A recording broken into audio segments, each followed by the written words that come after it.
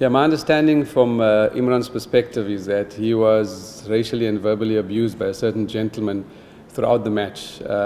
And he reported to the stadium security who were stationed in front of the change room, of the dressing room. And two of the security personnel accompanied him to identify the perpetrator. But obviously when he got up there, there were some hostile verbal exchanges, and to neutralize the situation, they removed him from the scene and brought him back to the change room.